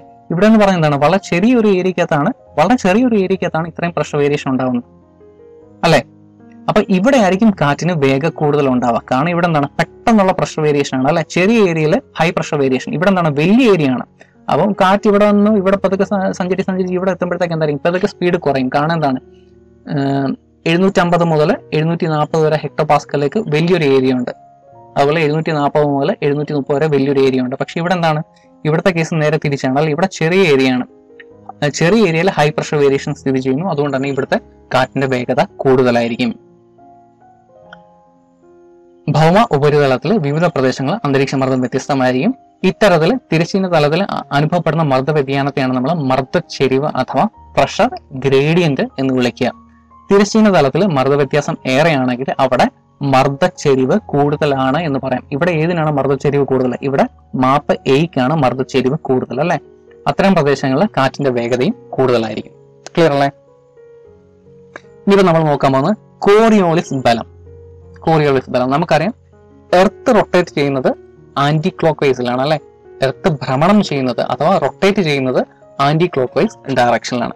അപ്പൊ ഇങ്ങനെ എർത്ത് റൊട്ടേറ്റ് ചെയ്യുന്നുണ്ട്. ഇതിന്റെ ഫലമായിട്ട് ഭൂമിയിൽ സ്വതന്ത്രമായിട്ട് നിലനിൽക്കുന്ന വസ്തുക്കളിലെല്ലാം ഒരുതരം ഫോഴ്സ് അനുഭവപ്പെടുന്നുണ്ട്. അപ്പൊ അത് കാറ്റിനെയും അഫക്റ്റ് ചെയ്യുന്നുണ്ട്. അതിനായിരിക്കും നമ്മൾ കോറിയോളിസ് ബലം എന്ന് പറയുക. എന്താണെന്നുള്ള കാര്യം പറയാം. ഭൗമ ഉപരിതലത്തിൽ സ്വതന്ത്രമായി സഞ്ചരിക്കുന്ന വസ്തുക്കൾക്ക് ഭൂമിയുടെ ഭ്രമണം നിമിത്തം ഉത്തരാർദ്ധഗോളത്തില് സഞ്ചാര ദിശയ്ക്ക് വലത്തോട്ടും ദക്ഷിണാർദ്ധഗോളത്തില് സഞ്ചാര ദിശയ്ക്ക് ഇടത്തോട്ടും, അതായത് ഉത്തരാർദ്ധഗോളത്തില് വലത്തോട്ടും ദക്ഷിണാർദ്ധഗോളത്തില് ഇടത്തോട്ടും വ്യതിചലനം ഉണ്ടാവുന്നു. ഇതിന് കാരണമാകുന്ന ബലത്തെയാണ് നമ്മൾ കോറിയോളിസ് ബലം അഥവാ കോറിയോളിസ് ഫോഴ്സ് എന്ന് പറയുക. ഓക്കെ, ഭൂമധ്യരേഖാ പ്രദേശത്ത് നിന്ന് ധ്രുവങ്ങളിലേക്ക് പോകുന്തോറും കോറിയോളിസ് ബലം കൂടിക്കൂടി വരുന്നു. അപ്പം ഈ ഫെറൽസ് എന്ന് പറയുന്ന ഒരു സയന്റിസ്റ്റ് ആണ് ഈ കോറിയോളിസ് ബലം കണ്ടുപിടിച്ചത്. അഥവാ കാറ്റിന്റെ ഗതിവ്യത്യാസം ഉണ്ടാകുന്നു എന്നുള്ള കാര്യങ്ങളൊക്കെ കണ്ടുപിടിച്ചത് ഫെറൽസ് എന്ന് പറയുന്ന ഒരു സയന്റിസ്റ്റ് ആണ്. അപ്പം ഇങ്ങനെ കാറ്റുകൾക്ക് ഗതിവ്യത്യാസം ഉണ്ടാകുന്നു എന്ന് സ്ഥാപിച്ചത് ഫെറലാണ്. അതായത് കാറ്റുകൾ ഉത്തര അർദ്ധഗോളത്തില് വലത്തോട്ട് നീങ്ങുമെന്നും അതുപോലെ ദക്ഷിണാർദ്ധഗോളത്തില് ഇടത്തോട്ട് നീങ്ങുമെന്നും കണ്ടുപിടിച്ചത് ഫെറൽ എന്ന് പറയുന്ന സയന്റിസ്റ്റ് ആണ്. അതുകൊണ്ട് തന്നെ ഈ ഒരു പ്രതിഭാസം ഫെറൽസ് ലോ എന്നാണ് അറിയപ്പെടുന്നത്. ഓക്കെ, വലത്തോട്ട് നീങ്ങുമെന്നും ഇവിടുന്ന് അതായത് ഭൂമധ്യരേഖയിൽ നിന്ന് നേരെ വടക്കോട്ട് പോവുകയാണ് എന്നുണ്ടെങ്കിൽ കാറ്റ് വലത്തോട്ട് മാറി സഞ്ചരിക്കുമെന്നും അതുപോലെ ഭൂമധ്യരേഖയിൽ നിന്ന് നേരെ തെക്കോട്ടാണ് പോകുന്നത് എന്നുണ്ടെങ്കിൽ നേരെ കാറ്റ് വഴിമാറി ഇടത്തേക്ക് സഞ്ചരിക്കുമെന്ന് സ്ഥാപിച്ചത് ഫെറൽസ് ആണ്. ഇതിനാണ് നമ്മൾ ഫെറൽസ് ലോ എന്ന് വിളിക്കുന്നത്. ഓക്കെ, അപ്പം ഇനി അടുത്ത മറ്റൊരു ഫാക്ടർ എന്ന് പറഞ്ഞാൽ ഘർഷണം. അപ്പൊ ഇവിടെ രണ്ട് പടം കൊടുത്തിട്ടുണ്ട് അല്ലെ. ഒന്നെന്ന് പറഞ്ഞാൽ ഒരുപാട് കല്ലുകളും പാറക്കൂട്ടങ്ങളൊക്കെ നിറഞ്ഞ സ്ഥലമാണ്. മറ്റൊന്ന് പറഞ്ഞാൽ എന്താണ്, യാതൊരു തടസ്സങ്ങളും ഇല്ലാത്ത സീ ആണ് അല്ലെ. ഇവിടെ ഏതിലായിരിക്കും കാറ്റിന് കൂടുതൽ വേഗത ഉണ്ടാവുക? സീ പ്ലെയിൻസിൽ കൂടെ ആയിരിക്കും കാറ്റ് കൂടുതൽ വേഗത്തിൽ സഞ്ചരിക്കുക. ഈ രണ്ടാമത്തെ പടത്തിൽ എന്തായിരിക്കും, കൂടുതൽ ഘർഷണമുണ്ട്. അതുകൊണ്ട് തന്നെ കാറ്റിന് വേഗത കുറവായിരിക്കും. സമുദ്ര ഉപരിതലം, നിരപ്പായ ഭൂപ്രദേശങ്ങൾ എന്നിവിടങ്ങളിൽ ഘർഷണം കുറവായതിനാൽ കാറ്റിന് വേഗം കൂടുതലായിരിക്കും. അതുപോലെ എന്നാൽ ദുർഘടമായ ഭൂപ്രകൃതി, മരങ്ങൾ നിറഞ്ഞ പ്രദേശങ്ങൾ എന്നിവിടങ്ങളിൽ ഘർഷണം കൂടുതലായതിനാൽ കാറ്റിന് വേഗം കുറവായിരിക്കും. കൂടുതലൊന്നും പറയണ്ടല്ലോ. മർദ്ദമേഖലകളും കാറ്റുകളും. അപ്പം ഈ പറഞ്ഞ നമ്മൾ പലതരം മർദ്ദമേഖലകൾ നോക്കിയല്ലോ. മധ്യരേഖ ന്യൂനമർദ്ദ മേഖല, ഉപോഷ്ണ ഉച്ചമർദ്ദ മേഖല, ഉപദ്രവീയ ന്യൂനമർദ്ദ മേഖല, ധ്രുവീയ ഉച്ചമർദ്ദ മേഖല. ഈ പറയുന്ന മർദ്ദമേഖലകൾക്കിടയിൽ എപ്പോഴും കാറ്റുകളുണ്ട്. അപ്പൊ ആ കാറ്റുകളെ പറ്റിയാണ് നമ്മൾ പറയാൻ പോകുന്നത്. ഉച്ചമർദ്ദം അനുപ്പെടുന്ന മേഖലയിൽ നിന്നും ന്യൂനമർദ്ദം അനുപ്പെടുന്ന മേഖലയിലേക്കാണ് കാറ്റുകൾ വീശുന്നത്. ആഗോള മർദ്ദ മേഖലകൾക്കിടയിൽ രൂപപ്പെടുന്ന കാറ്റുകളെ പൊതുവിൽ ആഗോളവാതകങ്ങൾ അഥവാ പ്ലാനറ്ററി വിൻസ് എന്ന് വിളിക്കും. ആഗോള മർദ്ദ മേഖലകൾ ഈ പറഞ്ഞ 6 എണ്ണം, 1 2 3 4 5 6 7 എണ്ണം അല്ലെ. പറഞ്ഞ ആഗോള മർദ്ദ മേഖലകൾക്ക് ഇടയിൽ വീശുന്ന കാറ്റുകളൊക്കെ ആയിരിക്കും നമ്മൾ ആഗോളവാതകങ്ങൾ അഥവാ പ്ലാനറ്ററി വിൻസ് എന്ന് പറയും. ഈ 7 എണ്ണത്തിനിടയിൽ വീശുന്ന കാറ്റുകൾ അതാണ് പ്ലാനറ്ററി വിൻസ്. ഇതിനകത്ത് മെയിൻ ആയിട്ടുള്ളത് വാണിജ്യവാതകങ്ങൾ അഥവാ ട്രേഡ് വിൻസ്, പശ്ചിമവാതകങ്ങൾ അഥവാ വെസ്റ്റർലീസ്, അതുപോലെ തന്നെ ധ്രുവീയ പൂർവ്വ വാതകങ്ങൾ അഥവാ പോളാർ ഈസ്റ്റർലീസ് എന്ന് പറയും. ഇങ്ങനെ 3 തരം വാതകങ്ങളുണ്ട്. എന്താണെന്നുള്ള കാര്യങ്ങൾ നമുക്ക് നോക്കാം. വാണിജ്യവാതകങ്ങൾ അഥവാ ട്രേഡ് വിൻസ്. എന്താണ് ട്രേഡ് വിൻസ് പറയാം. അപ്പം ഈ ട്രേഡ് വിൻസ് എന്ന് പേര് വരാൻ കാരണം എന്ന് ചോദിച്ചു കഴിഞ്ഞാൽ പണ്ട് കാലത്ത് പണ്ട് കാലത്ത് ചരക്ക് ഗതാഗതത്തിന് ഒരുപാട് സഹായിച്ചിരുന്ന വാതകങ്ങളാണ് ട്രേഡ് വിൻസ്. അതുകൊണ്ടാണ്, അതായത് കപ്പലിന്റെ ഒക്കെ യാത്ര വളരെ സുഗമം ആക്കിയിരുന്ന കാറ്റുകളാണ് ഈ പറഞ്ഞ ട്രേഡ് വിൻസ് എന്നറിയപ്പെടുന്നത്. അതായത് വർഷം മുഴുവനും ഒരേ ദിശയിൽ വീശുന്ന വാണിജ്യവാതകങ്ങൾ പഴയ കാലത്ത് പായ്ക്കപ്പലുകളിലും മറ്റും കച്ചവട സാധനങ്ങൾ കൊണ്ടുപോകുന്നതിന് വലിയ സഹായകരമായിരുന്നു. സമുദ്ര വാണിജ്യത്തെ സഹായിച്ചിരുന്നതിനാൽ ആവണം അവയ്ക്ക് വാണിജ്യവാതകങ്ങൾ എന്ന പേര് വന്നത്. ജർമ്മൻ ഭാഷയിലെ ട്രേഡൻ എന്ന പദത്തിന്റെ അർത്ഥം ഒരേ ദിശയിൽ വീശുന്ന കാറ്റുകൾ എന്നാണ്. മെയിൻറ്റെയിനിങ് കോൺസ്റ്റന്റ് ഡയറക്ഷൻ എന്നാണ് ഇതിന്റെയൊക്കെ മീനിങ്. അപ്പൊ ആ ഒരു അർത്ഥത്തിലാണ് ഇതിന് ട്രേഡ് വിൻസ് അഥവാ വാണിജ്യവാതകങ്ങൾ എന്ന പേര് വന്നത്. മധ്യരേഖ ന്യൂനമർദ്ദ മേഖലയിലേക്ക് നിരന്തരം കാറ്റ് വീശിക്കൊണ്ടേയിരിക്കുന്നു. ഇവ വാണിജ്യവാതകങ്ങൾ എന്നാണ് അറിയപ്പെടുന്നത്. ഓക്കെ, മധ്യരേഖ ഇവിടെ നിന്ന് കഴിഞ്ഞ ഡയഗ്രാം നോക്കുക. ഇവിടെ ആണല്ലോ, ഈ ഒരു ഭാഗത്താണ് നമുക്ക് ട്രേഡ് വിൻസ് ഉള്ളത് അല്ലെ. അതായത് മധ്യരേഖ ന്യൂനമർദ്ദ മേഖലയിൽ നിന്നും, അതായത് സബ് ട്രോപ്പിക്കൽ ഹൈ പ്രഷർ ബെൽറ്റിൽ നിന്നും എപ്പോഴും ഇക്വറ്റോറിയൽ ലോ പ്രഷർ ബെൽറ്റിലേക്ക് കാറ്റ് വീശിക്കൊണ്ടേയിരിക്കും. ഇവിടെ നിന്ന് നോർത്തേൺ ഹെമിസ്ഫിയറിലും അതുപോലെ സതേൺ ഹെമിസ്ഫിയറിലും. ഇവയ്ക്കായിരിക്കും നമ്മൾ ട്രേഡ് വിൻസ് എന്നറിയപ്പെടുക. അതായത് നോർത്ത് ഈസ്റ്റ് ട്രേഡ് വിൻസ്, അതുപോലെ സൗത്ത് ഈസ്റ്റ് ട്രേഡ് വിൻസ്. അതായത് ഇത് എവിടെ നിന്നാണ് വീശുന്നത്? താഴത്തെ ഹെമിസ്ഫിയറിൽ നോക്കി, സൗത്ത് ഈസ്റ്റ് തെക്ക് കിഴക്കു നിന്നാണ് വീശുന്നത് അല്ലെ. അതുകൊണ്ടാണ് ഇതിനെ തെക്ക് കിഴക്കൻ വാണിജ്യവാതകങ്ങൾ അഥവാ സൗത്ത് ഈസ്റ്റേൺ ട്രേഡ് വിൻസ് എന്ന് വിളിക്കാം. അതുപോലെ മുകളിലത്തെ ഹെമിസ്ഫിയർ ആണെന്നുണ്ടെങ്കിലോ ഇതിന്റെ ഡയറക്ഷൻ എവിടെ നിന്നാണ്? നോർത്ത് ഈസ്റ്റ് ആണ് അല്ലെ. നോർത്ത് ഈസ്റ്റ് ആണ് അഥവാ വടക്ക് കിഴക്കൻ വാണിജ്യവാതകങ്ങൾ എന്ന് അതുകൊണ്ടാണ് പേര് വന്നിരിക്കുന്നത്. ഓക്കെ, ഉത്തരാർദ്ധഗോളത്തില് വടക്ക് കിഴക്ക് ദിശയിൽ നിന്നും വീശുന്നതിനുള്ള ഈ കാറ്റുകളെ വടക്ക് കിഴക്കൻ വാണിജ്യവാതകങ്ങൾ എന്ന് വിളിക്കുന്നു. അതുപോലെ സതേൺ ഹെമിസ്ഫിയർ ആണെന്നുണ്ടെങ്കിൽ നേരെ തിരിച്ചും. ഓക്കെ, ഇരു അർദ്ധഗോളങ്ങളിൽ നിന്നും വീശുന്ന വാണിജ്യവാതകങ്ങൾ സംഗമിക്കുന്ന ഇന്റർ ട്രോപ്പിക്കൽ കൺവെർജൻസ് സോൺ അഥവാ മധ്യരേഖ ന്യൂനമർദ്ദ മേഖല. അതേതാണ് ഈ മധ്യരേഖ ന്യൂനമർദ്ദ മേഖല എന്ന് പറയുന്നത്? നമ്മുടെ ഇതാണ് മധ്യരേഖ ന്യൂനമർദ്ദ മേഖല. ഓക്കെ, അത് അറിയപ്പെടുന്ന മറ്റൊരു പേരാണ് ഇന്റർ ട്രോപ്പിക്കൽ കൺവെർജൻസ് സോൺ. കാരണം രണ്ട് ട്രേഡ് വിൻസും, മുകളിൽ നിന്നുള്ള ട്രേഡ് വിൻസും നോർത്തേൺ ഹെമിസ്ഫിയറിലുള്ളതും അതുപോലെ സതേൺ ഹെമിസ്ഫിയറിലും ഉള്ളതുമായിട്ടുള്ള ട്രേഡ് വിൻസ് സംഗമിക്കുന്ന പോയിന്റ് ആണ് എന്ത്? മധ്യരേഖ ന്യൂനമർദ്ദ മേഖല. അതുകൊണ്ടാണ് ഇതിനെ ഇന്റർ ട്രോപ്പിക്കൽ കൺവെർജൻസ് സോൺ എന്ന് വിളിക്കുന്നത്. ഓക്കെ, ഇനിയിപ്പോൾ നമുക്ക് നോക്കാൻ പോകുന്നത് പശ്ചിമവാതകങ്ങൾ അഥവാ വെസ്റ്റർലീസ്. ഓക്കെ, ഉപോഷ്ണ ഉച്ചമർദ്ദ മേഖലകളിൽ നിന്നും ഉപദ്രവീയ ന്യൂനമർദ്ദ മേഖലയിലേക്ക് നിരന്തരം കാറ്റുകൾ വീശിക്കൊണ്ടേയിരിക്കുന്നു. ഇതിന് പറയുന്ന പേരാണ് വെസ്റ്റർലീസ് അഥവാ പശ്ചിമ വാതകങ്ങൾ. ഉപോഷ്ണ ഉച്ചമർദ്ദ മേഖലയിൽ നിന്നും ഉപദ്രവീയ ന്യൂനമർദ്ദ മേഖലയിലേക്ക് എപ്പോഴും കാറ്റ് വീശും. ഇത് അറിയപ്പെടുന്ന പേരാണ് പശ്ചിമ വാതകങ്ങൾ. ഇനി പശ്ചിമവാതകം എന്ന് വിളിക്കാനുള്ള കാരണം പ്രധാനമായിട്ടും ഇതിന്റെ ഡയറക്ഷൻ ഏകദേശം എന്താണ്? വെസ്റ്റ് ഡയറക്ഷൻ എന്നാണ്. രണ്ടിടത്തും നോർത്തേൺ ഹെമിസ്ഫിയർ ആണെന്നുണ്ടെങ്കിലും സതേൺ ഹെമിസ്ഫിയർ ആണെന്നുണ്ടെങ്കിലും രണ്ടിടത്തും ഏറെക്കുറെ എവിടെ നിന്നാണ്? വെസ്റ്റ് ഡയറക്ഷനിൽ നിന്നാണ് കാറ്റ് വീശുന്നത്. ലോ പ്രഷർ ഏരിയ ആയ ഉപദ്രവീയ ന്യൂനമർദ്ദ മേഖലയിലേക്ക്, സബ്പോളാർ ലോ പ്രഷർ ബെൽറ്റിലേക്ക് വീശുന്നത് വെസ്റ്റ് ഡയറക്ഷനിൽ നിന്നാണ്. അതുകൊണ്ടാണ് ഇതിനെ വെസ്റ്റർലീസ് അഥവാ പശ്ചിമവാതകങ്ങൾ എന്ന് വിളിക്കുന്നത്. ക്ലിയർ അല്ലേ? അതുപോലെ ദക്ഷിണാർദ്ധഗോളത്തില് പശ്ചിമവാതകങ്ങളുടെ ശക്തി ഉത്തരാർദ്ധഗോളത്തിനേക്കാൾ കൂടുതലായിരിക്കും. അതായത് സതേൺ ഹെമിസ്ഫിയറിൽ കൂടുതലായിരിക്കും സ്പീഡ്. എന്തുകൊണ്ടാണ്? കാരണം ഏറെക്കുറെ കൂടുതലും ഇവിടെ എന്താണ്? സതേൺ ഹെമിസ്ഫിയറിൽ എന്തായിരിക്കും? അതായത് ദക്ഷിണാർദ്ധഗോളത്തിൽ, ഉത്തരാർദ്ധഗോളം ദക്ഷിണാർദ്ധഗോളം അല്ലെ. അപ്പം ദക്ഷിണാർദ്ധഗോളത്തിൽ എന്താണ്? കൂടുതലും കടലുകളാണ്. അതുകൊണ്ടാണ് ദക്ഷിണാർദ്ധഗോളത്തിൽ കാറ്റിന് വേഗത കൂടുതൽ. ദക്ഷിണാർദ്ധഗോളത്തിലെ വിശാലമായ സമുദ്രങ്ങളിലൂടെ ആഞ്ഞു വീശുന്ന പശ്ചിമവാതകങ്ങളെ അഥവാ വെസ്റ്റർലീസിനെ റോറിംഗ് 40s എന്നും അതുപോലെ തന്നെ ഫ്യൂരിയസ് 50s എന്നും ഷ്രീക്കിംഗ് 60s എന്നും പഴയകാല നാവികര് പേര് എടുത്തു വിളിച്ചിരുന്നു. അപ്പം ഈ പറഞ്ഞ റോറിംഗ് 40s ആണെങ്കിലും ഫ്യൂരിയസ് 50s ആണെന്നുണ്ടെങ്കിലും ഷ്രീക്കിംഗ് 60s ആണെന്നുണ്ടെങ്കിൽ എന്തിന് എക്സാമ്പിൾ ആണ് എന്നൊരു ചോദ്യം ചോദിക്കാം. എന്തിന് എക്സാമ്പിൾ ആണ്? ഇവയെല്ലാം തന്നെ വെസ്റ്റർലീസ് അഥവാ പശ്ചിമവാതകങ്ങൾക്ക് എക്സാമ്പിൾ ആണ്. ഓക്കെ, അല്ലാതെ ഇത് ട്രേഡ് വിൻസ് അല്ല. ഓക്കെ, എന്താണ് ഈ പറഞ്ഞ റോറിംഗ് 40സും ഫ്യൂരിയസ് 50സും ഷ്രീക്കിംഗ് 60സും എന്താണ്? വെസ്റ്റർലീസ് അഥവാ പശ്ചിമ വാതകങ്ങൾ ആണ്. ഇനി അതുപോലെ നമുക്ക് നോക്കാൻ പോകുന്നത് ധ്രുവീയ പൂർവ്വ വാതകങ്ങൾ അഥവാ പോളാർ ഈസ്റ്റർലീസ് എന്ന് പറയും. ധ്രുവങ്ങള് നമുക്കറിയാലോ, ധ്രുവങ്ങള് മഞ്ഞുറച്ച ഉച്ചമർദ്ദ കേന്ദ്രങ്ങളിൽ നിന്നും ഉപോഷ്ണ മേഖലയെ ലക്ഷ്യമാക്കി വീശുന്ന കാറ്റുകളാണ് ഹിമക്കാറ്റുകളാണ് ധ്രുവീയ വാതകങ്ങൾ അഥവാ പോളാർ ഈസ്റ്റർലീസ് എന്നറിയപ്പെടുന്നത്. അപ്പൊ ഈ കോറിയോളിസ് ബലം നിമിത്തം ഇവ ഇരു അർദ്ധഗോളങ്ങളിലും കിഴക്കു ദിശയിൽ നിന്നാണ് വീശുന്നത്. അതിനാലാണ് ഇവയെ ധ്രുവീയ പൂർവ്വവാതകങ്ങൾ എന്ന് അറിയപ്പെടുന്നത്. ഓക്കെ, ക്ലിയർ അല്ലേ? അതായത് ഇത് എവിടെ നിന്നാണ് വീശുന്നത്? കിഴക്ക് ദിശയിൽ നിന്നാണ്.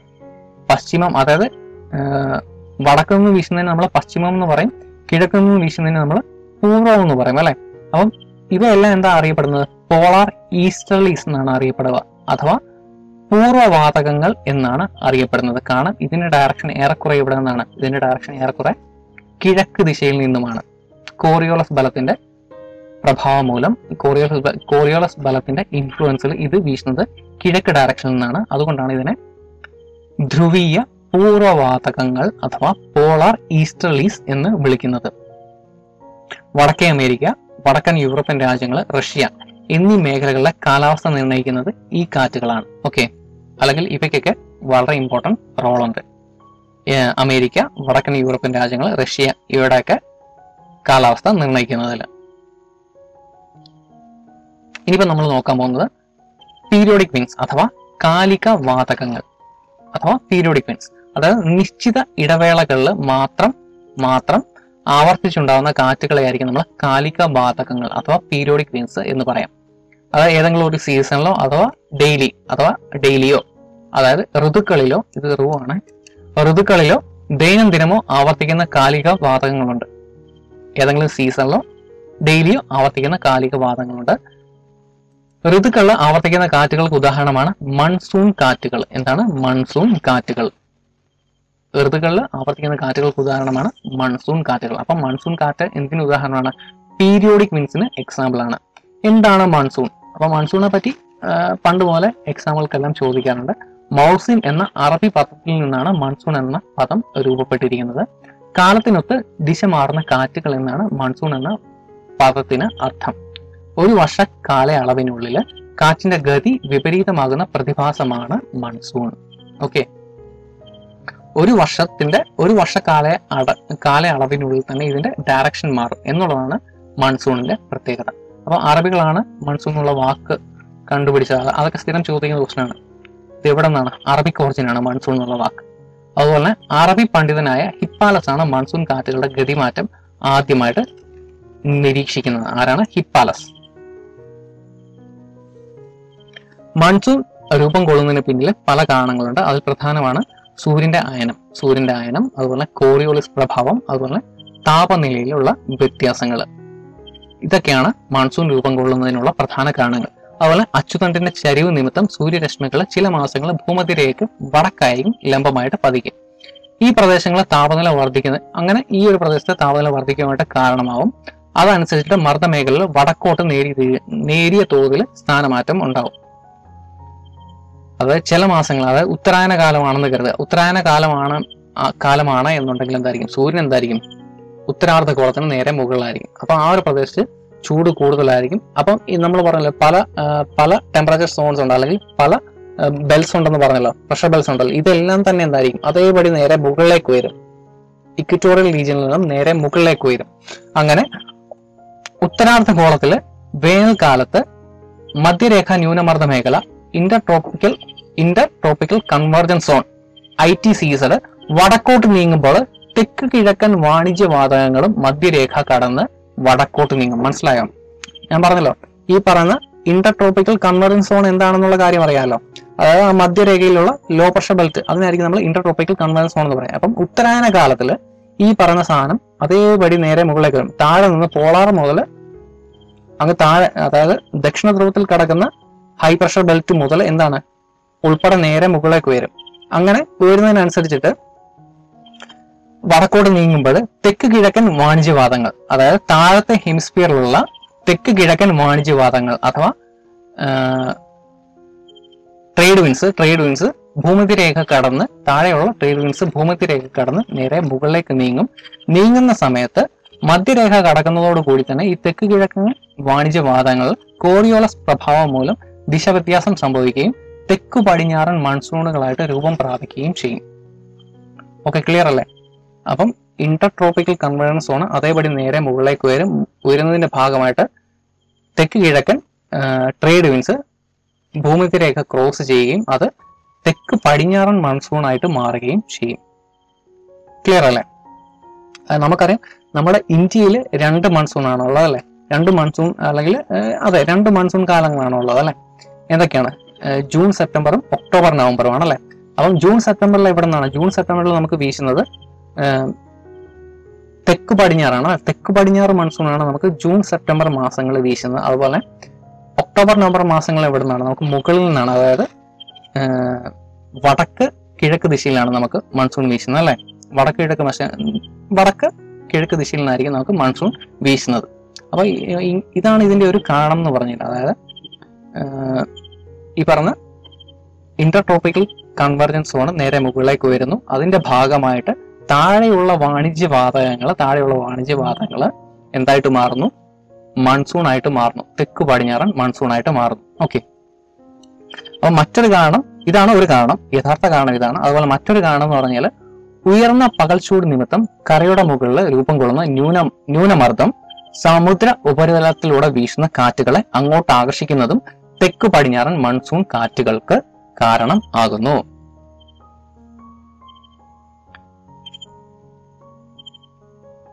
ഓക്കെ. ഉത്തരാർദ്ധഗോളത്തില് വൻകരകൾക്ക് മേലെ ശൈത്യകാലത്ത് ഉച്ചമർദ്ദ മേഖലകൾ രൂപപ്പെടുന്നു. ഓക്കെ. ഉത്തരാർദ്ധഗോളത്തില് ഉത്തരാർദ്ധഗോളത്തില് വൻകരകൾക്ക് മേലെ ശൈത്യകാലത്ത് ഉച്ചമർദ്ദ മേഖല രൂപപ്പെടുന്നു. കാണുന്നുണ്ട്, ശൈത്യകാലത്ത് ടെമ്പറേച്ചർ കുറവായിരിക്കും അഥവാ തണുപ്പ് കൂടുതലായിരിക്കും. തണുപ്പ് കൂടുതലായി കഴിഞ്ഞാൽ എന്ത് സംഭവിക്കും? അവിടെ മർദ്ദം കൂടും. അങ്ങനെ ഏഷ്യ വൻകരയ്ക്ക് മുകളിൽ ഉച്ചമർദ്ദം അനുഭവപ്പെടുന്നു. അതേസമയം ഇന്ത്യൻ മഹാസമുദ്രത്തിൽ ന്യൂനമർദ്ദവും രൂപം കൊള്ളുന്നു. അപ്പം കാറ്റെന്താണ്? നേരെ തിരിച്ചൊഴുകാൻ തുടങ്ങും. അപ്പം ആദ്യം ഇവിടെ നിന്ന് അങ്ങോട്ട് ഒഴുകിയെങ്കിൽ ഈ ഒരു കാലഘട്ടത്തിൽ, അതായത് ശൈത്യകാലത്ത് എന്ത് സംഭവിക്കും? ശൈത്യകാലത്ത് നേരെ തിരിച്ച് ഒഴുകും. അങ്ങനെയാണ് ഇന്ത്യയിലെ 2 മൺസൂൺ അനുഭവപ്പെടുന്നത്. ഒന്നെന്താണ്? തെക്ക് പടിഞ്ഞാറൻ മൺസൂണും അതുപോലെ വടക്ക് കിഴക്കൻ മൺസൂണും. അങ്ങനെ ഇന്ത്യയിൽ വീശുന്നത് 2 മൺസൂണുകളാണ് അല്ലെ, തെക്ക് പടിഞ്ഞാറൻ മൺസൂണും വടക്ക് പടിഞ്ഞാറൻ മൺസൂണും. അപ്പം 2 കാര്യങ്ങൾ ക്ലിയർ ആണല്ലോ. ഓക്കെ. ഇത് വടക്ക് കിഴക്കൻ വാണിജ്യവാദങ്ങൾ ശക്തി പ്രാപിക്കുന്നതിന് ഇടയാക്കും. ഇതാണ് വടക്ക് കിഴക്കൻ മൺസൂൺ എന്നറിയപ്പെടുന്നത്. അതായത് എന്താണ്? ഏഷ്യൻ വൻകര തണുത്തുറഞ്ഞു നിൽക്കുകയാണ്, ഇന്ത്യൻ മഹാസമുദ്രം എന്താണ്?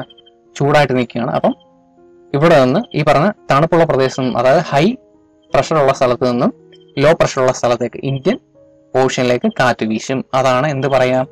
വടക്ക് കിഴക്കൻ മൺസൂൺ എന്നറിയപ്പെടുക. ഇത് ഒക്ടോബർ നവംബർ മാസങ്ങളായിരിക്കും വടക്ക് കിഴക്കൻ മൺസൂൺ ഇന്ത്യയിൽ അനുഭവപ്പെടുന്നത്.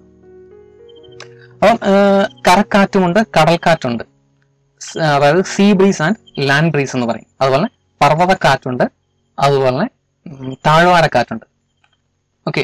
ഇതിൻ്റെയൊക്കെ റീസൺ എന്താണ് എന്ന് ചോദിച്ചു കഴിഞ്ഞാൽ മെയിൻലി അത് കരയും കടലും ചൂടാവുന്നതും തണുക്കുന്നതും രണ്ട് രീതിയിലാണ്. കരയുടെ പ്രത്യേകത എന്താണെന്ന് ചോദിച്ചു കഴിഞ്ഞാൽ കര പെട്ടെന്ന് ചൂടാവുകയും അതുപോലെ പെട്ടെന്ന് തണുക്കുകയും ചെയ്യും. അതേസമയം കടൽ എന്ന് പറഞ്ഞാൽ വളരെ പതുക്കെ ചൂടാവുകയുള്ളൂ, ചൂടായി കഴിഞ്ഞാൽ പെട്ടെന്നൊട്ട് തണുക്കുകയും ഇല്ല. അതാണ് കടലിന്റെ പ്രത്യേകത. കര എന്ന് പറഞ്ഞാൽ നേരെ തിരിച്ചാണ്, പെട്ടെന്ന് ചൂടാവും പെട്ടെന്ന് തണുക്കും. അപ്പൊ ഇതിന്റെ ഭാഗമായിട്ടാണ് കടൽക്കാറ്റും കരക്കാറ്റും താഴ്വാരക്കാറ്റും പർവ്വതക്കാറ്റും ഒക്കെ ഉണ്ടാകുന്നത്. അപ്പൊ കടൽക്കാറ്റ് എങ്ങനെയാണ് ഉണ്ടാകുന്നത് എന്നുള്ള കാര്യം നമുക്ക് നോക്കാം. അപ്പം ആദ്യമേ തന്നെ കടൽക്കാറ്റിന്റെ പ്രത്യേകത എന്ന് പറഞ്ഞാൽ കടലിൽ നിന്നും കരയിലേക്കായിരിക്കും കാറ്റ് വീശുന്നത്. അതായത് കര പെട്ടെന്ന് ചൂടാവും, കര പെട്ടെന്ന് ചൂടായി കഴിഞ്ഞാൽ എന്തായിരിക്കും? വായു നേരെ മുകളിലേക്ക് ഉയരും. വായു നേരെ മുകളിലേക്ക് ഉയരുന്നതിന്റെ ഭാഗമായിട്ട് അവിടെ എന്തായിരിക്കും? അവിടെ ലോ പ്രഷർ ആയിരിക്കും. ലോ പ്രഷർ ആയി കഴിഞ്ഞാൽ എന്ത് സംഭവിക്കും? ഹൈ പ്രഷറുള്ള കടലിൽ നിന്ന് കാറ്റ് നേരെ ഇങ്ങോട്ട് വീശും, കരയിലേക്ക് വീശും. ഇനിയിപ്പം കരക്കാറ്റ് സാധാരണ വൈകുന്നേരങ്ങൾ അഥവാ രാത്രി കാലങ്ങളായിരിക്കും കരക്കാറ്റ് വീശുക. ഇതെന്തായിരിക്കും സംഭവം? അതായത് കര പകൽ സമയത്ത് പെട്ടെന്ന് ചൂടായി, അതുപോലെ രാത്രിയായി കഴിഞ്ഞ് കഴിയുമ്പോഴത്തേക്ക് പെട്ടെന്ന് തണുക്കുകയും ചെയ്യും. പക്ഷെ കടൽ അങ്ങനെയാണോ? കടൽ അങ്ങനെയല്ല. ചൂടായി കഴിഞ്ഞാൽ പെട്ടെന്നൊന്നും തണുക്കില്ല. അതുകൊണ്ട് തന്നെ എന്ത് സംഭവിക്കും? ഇത് തണുക്കാത്തത് കൊണ്ട് എന്തായിരിക്കും സംഭവിക്കുക? ഇവിടെ എന്തായിരിക്കും? ലോ പ്രഷർ ആയിരിക്കും ഉണ്ടാവുക. കര എന്ത് സംഭവിച്ചു? കര പെട്ടെന്ന് തണുത്തു. തണുക്കുന്നിടത്തെല്ലാം എന്താണ്? ഹൈ പ്രഷറാണ് അല്ലെ. എന്ത് സാധനം തണുത്തിട്ടുണ്ടെങ്കിലും അവിടെ ഹൈ പ്രഷറാണ്. അപ്പം ഹൈ പ്രഷറിൽ നിന്നും ചൂടായിട്ടുള്ള കരയിലേക്ക് എന്ത് സംഭവിക്കും? അതായത് ലോ പ്രഷറുള്ള കരയിലേക്ക് കാറ്റ് വീശും. അതിനായിരിക്കും നമ്മൾ കരക്കാറ്റ് അഥവാ ലാൻഡ് ബ്രീസ് എന്ന് പറയുന്നത്. ഓക്കെ, അപ്പൊ ഇനി നമ്മൾ നോക്കാൻ പോകുന്നത് പർവ്വതക്കാറ്റും താഴ്വരക്കാറ്റും അഥവാ Valley breeze and mountain breeze. ഇതും ഇതുപോലെ തന്നെ ചൂടാവുന്നതിന്റെയും തണുക്കുന്നതിന്റെ ഒക്കെ വ്യത്യാസത്തിലാണ് പർവ്വതക്കാറ്റും അതുപോലെ തന്നെ താഴ്വരക്കാറ്റും ഒക്കെ വീശുന്നത്. അപ്പം എന്താണ് താഴ്വരക്കാറ്റ് അഥവാ വാലി ബ്രീസ് എന്നുള്ള കാര്യം നമുക്ക് നോക്കാം. വാലി ബ്രീസ് സാധാരണ സൂര്യൻ ഉള്ള സമയത്ത്, അതായത് പകൽ സമയങ്ങളായിരിക്കും വാലി ബ്രീസ് വീശുന്നത്. എന്താണെന്ന് ചോദിച്ചാൽ നമുക്കറിയാം, ഉയർന്ന പ്രദേശങ്ങളിൽ സൂര്യന്റെ ചൂടേറ്റുകൊണ്ട് എന്ത് സംഭവിക്കും? സൂര്യന്റെ ചൂടേറ്റുകൊണ്ട് തന്നെ അവിടെ പെട്ടെന്ന് ചൂടാകും. അതുപോലെ തന്നെ വാലി ഭാഗങ്ങൾ എന്തായിരിക്കും? താഴ്വാരങ്ങൾ പതുക്കെ ചൂടാവുകയുള്ളൂ. അപ്പം ഇവിടുത്തെ ഭാഗത്തെ ചൂട് കൂടുന്നത് കൊണ്ട് തന്നെ ഇവിടുത്തെ വായു എന്തായിരിക്കും?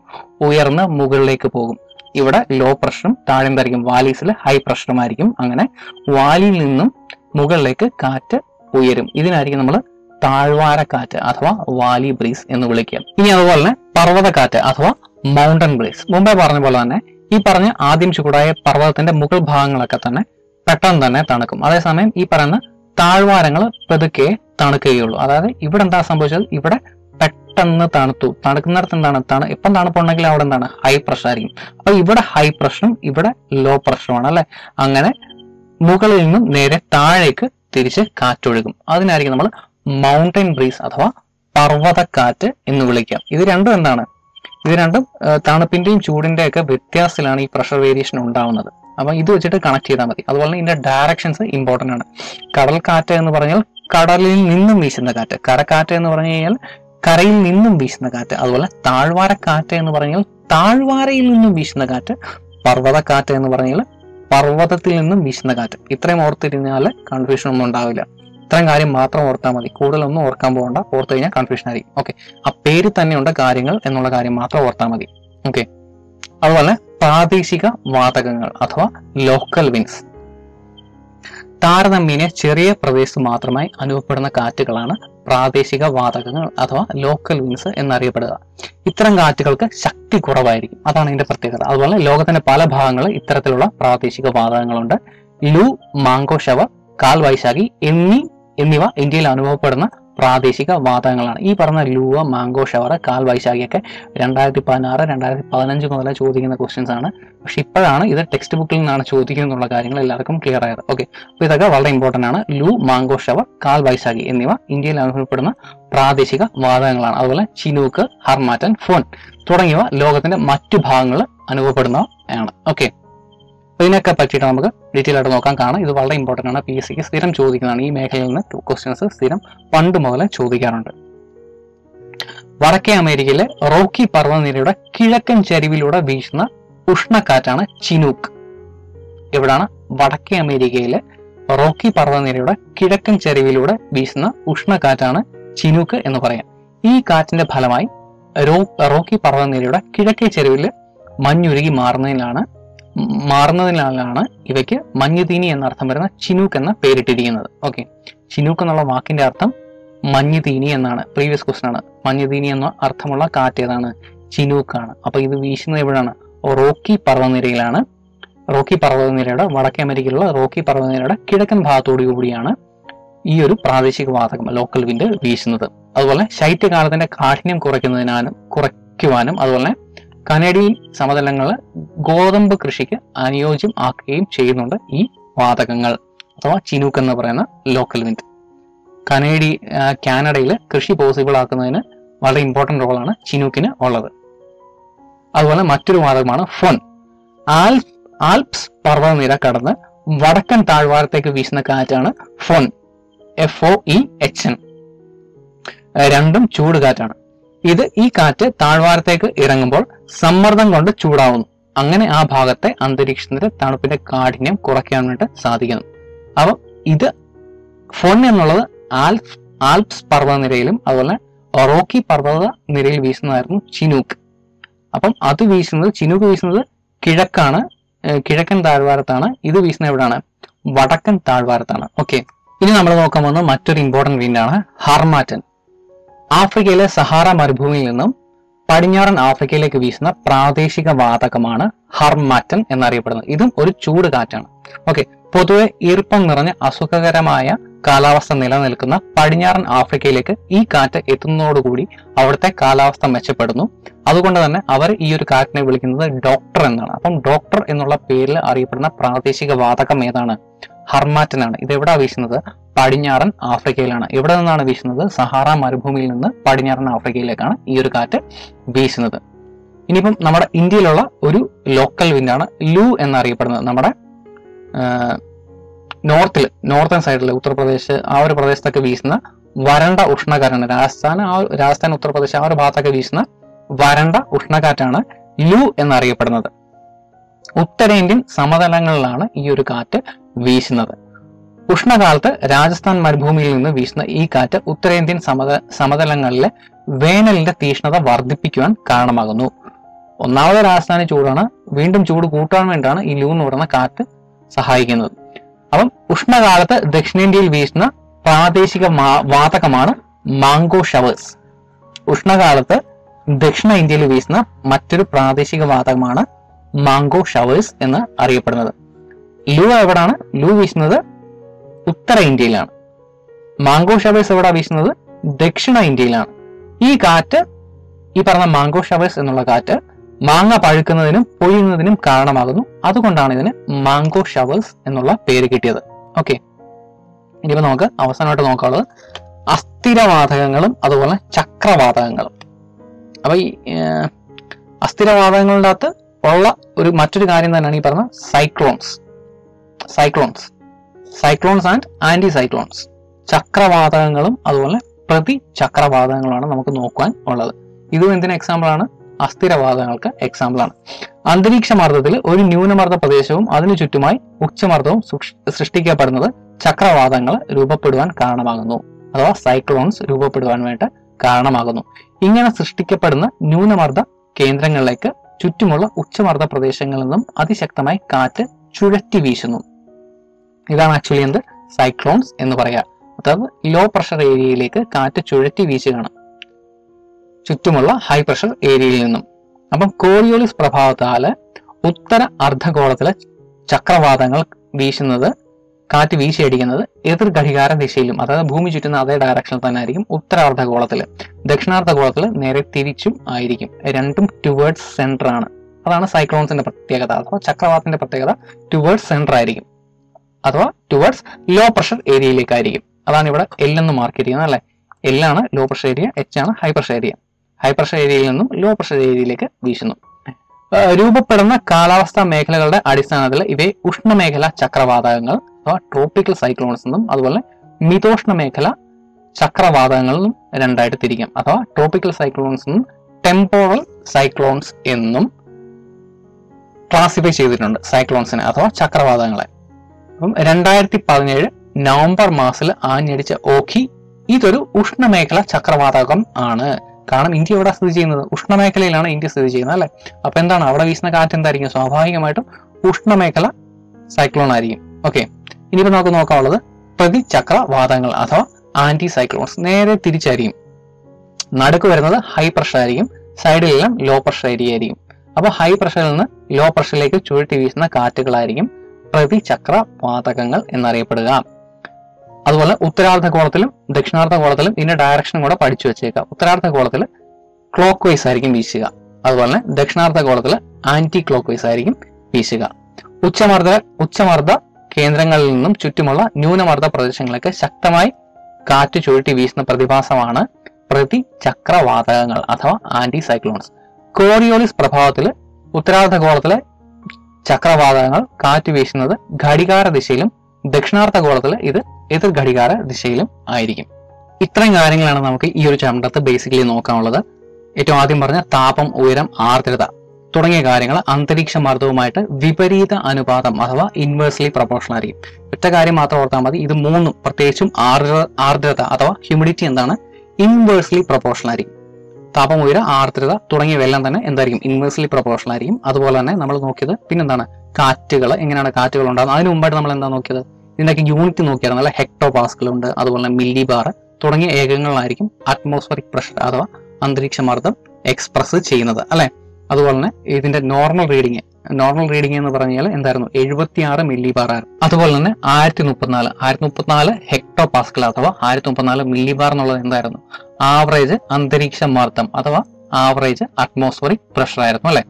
പിന്നെ നമ്മൾ നോക്കിയത് താപ ഉയരം ആർദ്രത ഈ കാര്യങ്ങളൊക്കെ പറഞ്ഞു. അതുപോലെ ആഗോള വാതകങ്ങൾ, അതുപോലെ പ്രഷർ ബെൽസ് ഉണ്ടായിരുന്നു അല്ലെ. പ്രഷർ ബെൽസ് ഉണ്ടായിരുന്നു. ഇക്വറ്റോറിയൽ പ്രഷർ ബെൽറ്റ് ഉണ്ട്, അതുപോലെ തന്നെ സബ് ട്രോപ്പിക്കലുണ്ട്,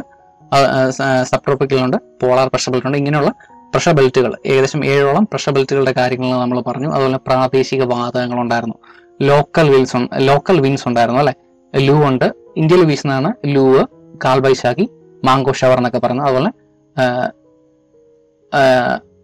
ബാക്കിയുള്ള രാജ്യങ്ങൾ വീശുന്ന കുറച്ച് ഇമ്പോർട്ടന്റ് ലോക്കൽ വിൻസിന്റെ കാര്യം നമ്മൾ പറഞ്ഞിരുന്നു. എന്തൊക്കെയായിരുന്നു? ഇത് മെയിനായിട്ടും ഉണ്ടായിരുന്നത് ഹർമാറ്റൻ, ആഫ്രിക്കയിൽ വീശുന്ന ഹർമാറ്റൻ, അതുപോലെ റോക്കി പർവ്വത നിരയുടെ കിഴക്കൻ ചെരുവിലൂടെ വീശുന്ന ചിനൂക്ക്, അതുപോലെ തന്നെ പിന്നെന്തായിരുന്നു ആൽപ്സ് പർവ്വത നിരകളിൽ വീശുന്ന ഫൊൻ തുടങ്ങിയ വാതകങ്ങൾ, പ്രാദേശിക വാതകങ്ങളുടെ കാര്യങ്ങളൊക്കെ പറഞ്ഞു. അതുപോലെ മൺസൂൺ എങ്ങനെയാണ് ഫോം ചെയ്യുന്നത്, മൺസൂൺ എന്നുള്ള വാക്ക് എങ്ങനെയാണ് ഒറിജിനേറ്റ് ചെയ്തത് തുടങ്ങിയ കാര്യങ്ങളൊക്കെ പറഞ്ഞു. അപ്പം മൺസൂൺ ഫോം ചെയ്യുന്ന പ്രതിഭാസങ്ങൾ നമ്മൾ പറഞ്ഞു അല്ലെ. മൺസൂൺ എങ്ങനെയാണ് ഫോം ചെയ്യുന്നത് എന്നുള്ള കാര്യങ്ങൾ, പ്രഷർ ബെൽറ്റ് നേരെ മുകളിലേക്ക് പോകുന്നതും അത് പിന്നീട് എന്താണ് ട്രേഡ് വിൻസ് ആണ് പിന്നീട് മൺസൂണായിട്ട് മാറുന്നതെന്നും വർഷം തോറും ഇതിന്റെ ഡയറക്ഷൻ മാറും എന്നൊക്കെയുള്ള കാര്യങ്ങൾ നമ്മൾ പറഞ്ഞു. അതുപോലെ അസ്ഥിരവാതകങ്ങൾ, അതായത് സൈക്ലോൺസ് ആൻഡ് ആന്റി സൈക്ലോൺസ് തുടങ്ങിയ കാര്യങ്ങളാണ് നമ്മൾ ഈ ഒരു ചാപ്റ്ററിൽ നോക്കിയത്. വളരെ ഇമ്പോർട്ടൻ്റ് ആയിട്ടുള്ള ഒരു ചാപ്റ്റർ ആണ്. ഓക്കെ, ഈ ഒരു ക്ലാസ്സുകൾ നിങ്ങൾക്ക് ഇഷ്ടപ്പെടുന്നുണ്ട് എന്നുണ്ടെങ്കിൽ തീർച്ചയായിട്ടും കമന്റ് ചെയ്യുക. ഉപകാരപ്പെടും എന്ന് തോന്നുകയാണ് എന്നുണ്ടെങ്കിൽ മറ്റുള്ള ഉദ്യോഗാർത്ഥികൾ കൂടി ഷെയർ ചെയ്യുക. പുതിയൊരു വീഡിയോ ആയിട്ട് നമുക്ക് വീണ്ടും കാണാം. അതുവരേക്കും